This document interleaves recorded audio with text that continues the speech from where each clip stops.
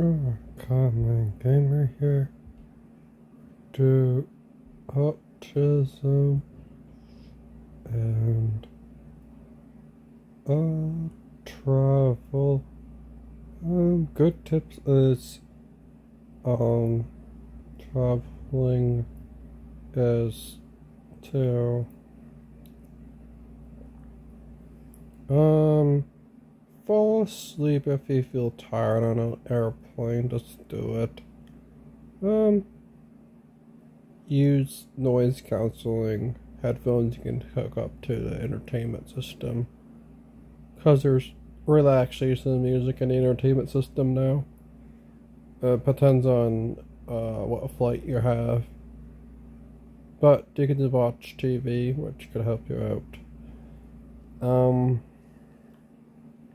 One thing is, pack some food, and another thing to help you out on the spectrum is if I found something that's too loud, just to wear noise cancelling headphones and just do that.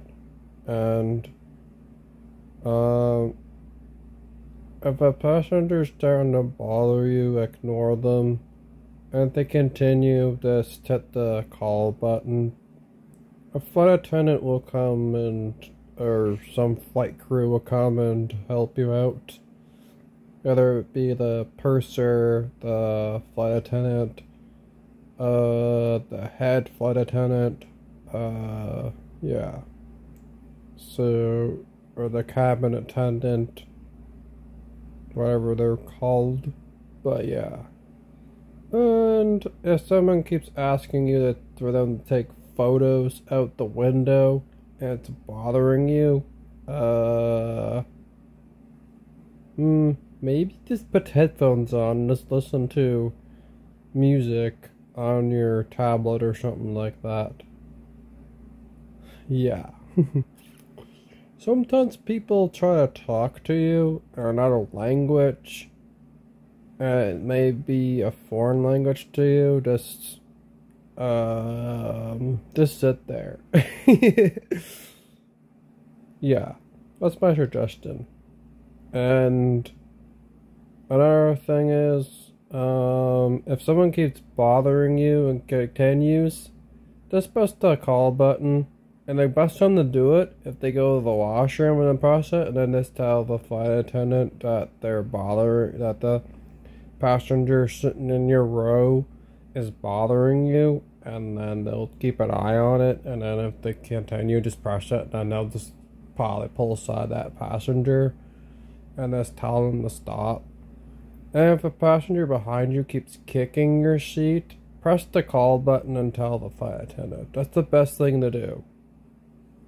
Yeah, and if someone keeps trying to put down your window shade, just call a flight attendant.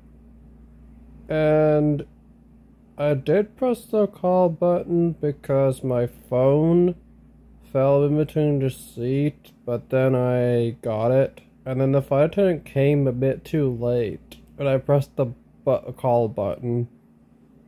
I just said, yeah, my phone was gone, but I got it. I think they were dealing with something back at the plane or something, but that's okay.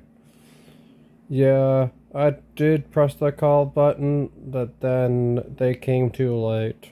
But those are all my helpful tips for autism and traveling. Just pack a lot of stuff that could help you calm down if you feel overwhelmed. And just try to sleep, because that can really help you. And listen to the relaxation music, because it will help you go into a deep sleep and you'll start to dream of all your favorite things.